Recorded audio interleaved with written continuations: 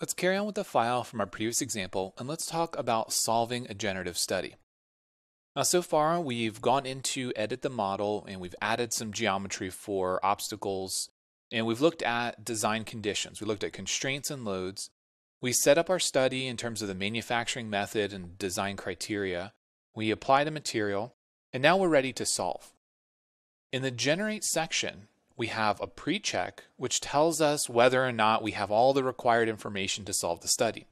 This doesn't necessarily mean the study will be successful, but it does mean that it has all of its criteria that it needs. There are some instances where we might have a yellow exclamation mark that tells us that there could be some problems but we can still solve. But if we're missing anything at all, it'll be a red X there. The next thing is the previewer, and this is a recent addition to the generative workspace. The previewer allows us to go through all of our criteria. It takes into account our preserve and our obstacles, and it looks at our loads, and it starts to generate essentially a boundary. Now, this is not going to be anything like the final. It's not going to give you an idea of what the shape is going to look like.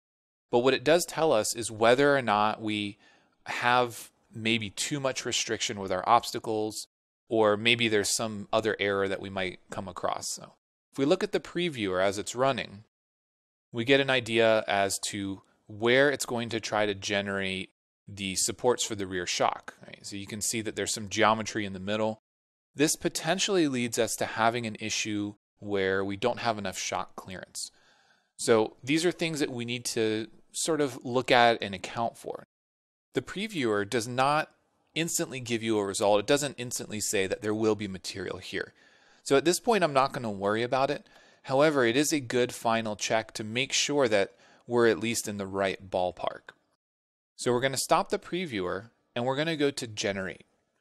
Now inside here, whenever we generate, we are going to be using cloud credits. Now, cloud credits will be 25 for us to solve one of our studies.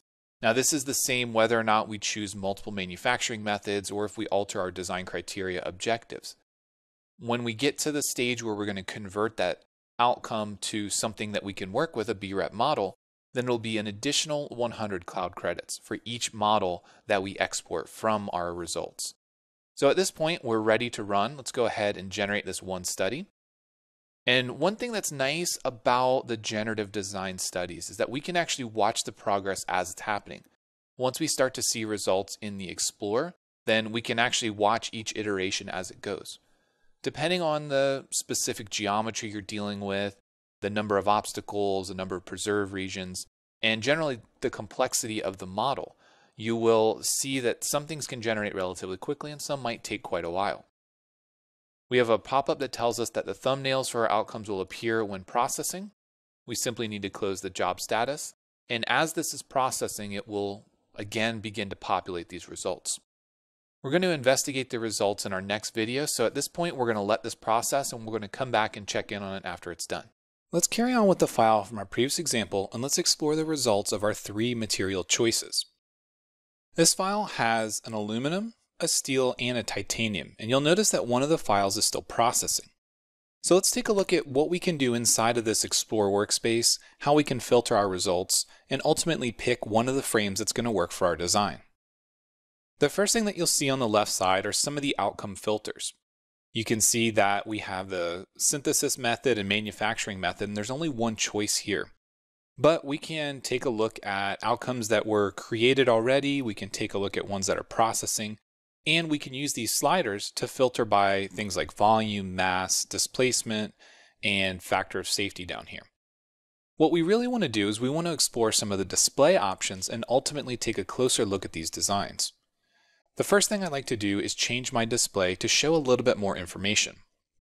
As we scroll down here, you can see that we have aluminum, 6061, steel, and titanium.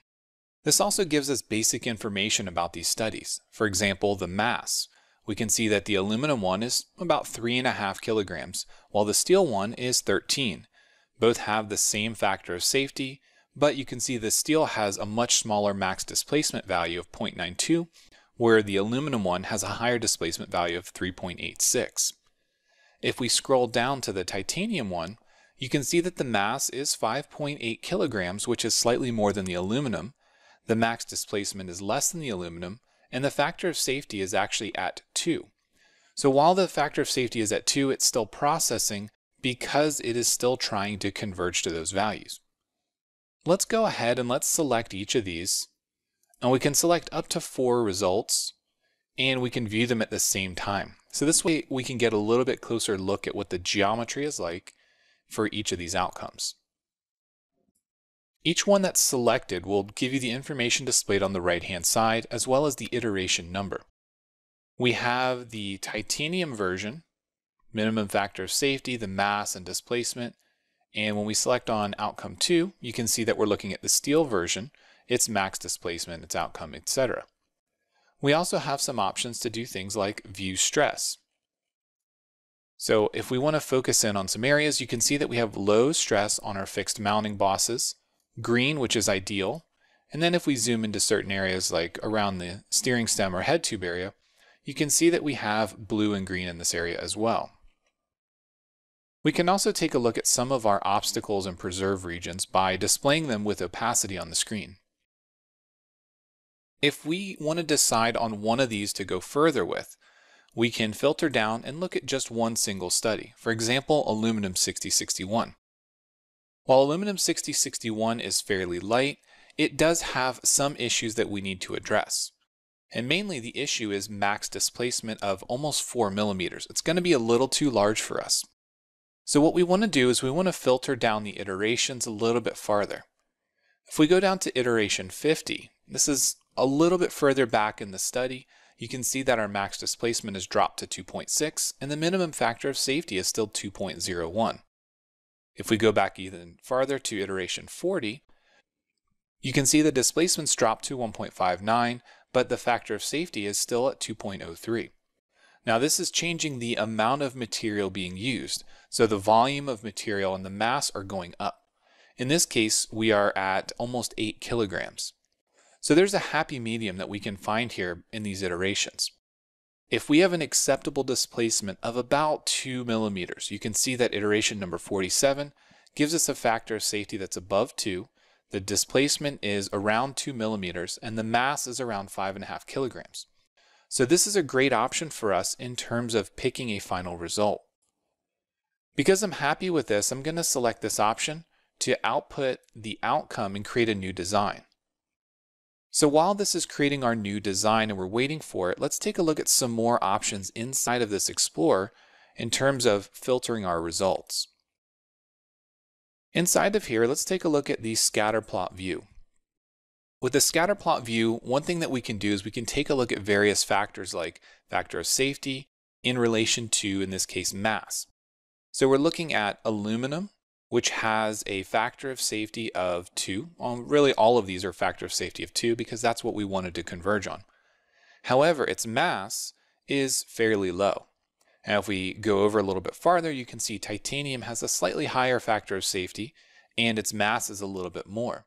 If we go even farther, you can see that the steel has a little bit higher factor of safety but a much higher mass. If we want to take a look at this in relation to some other factors, for example, volume.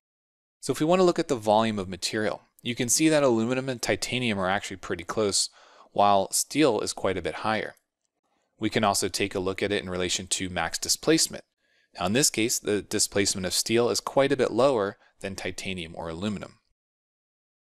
So as we look at these designs, there are various ways that we can really look at all the results and figure out which is going to work best for our ultimate design.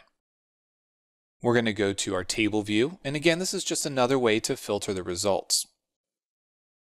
Back in our properties view, this is the best option that gives us the most amount of material very quickly on the screen if we need to look at all of these values at the same time, such as the displacement, the mass, and the factor of safety. You can see the small icon in the left corner. This tells us that this is a design that we're using to output into Fusion 360's design workspace. And there's an icon that tells us which iteration we're looking at. As soon as this icon preparing a new design turns green, we'll be able to open this design inside of Fusion 360. But as we're looking at the design inside of our Explore workspace, I want to talk a little bit about the usage case for generative design in terms of this motorcycle frame. Because we are looking at an unrestricted manufacturing method, we're not looking at CNC machining this design, we're not looking at doing a large 3D print in metal of this design. We're ultimately using generative design for one of its intended use cases, and that's to help drive a final design's geometry based on the results here. So ultimately, with this frame, ideally we would use what we learned here in generative design as well as the geometry that gets outputted in order to create our final frame using traditional manufacturing methods, potentially using additive manufacturing or some other manufacturing techniques. Because it's generally not feasible to print a part this large, we would have to look into casting, maybe look into some alternative manufacturing methods. That's not to say that all cases will follow this same model.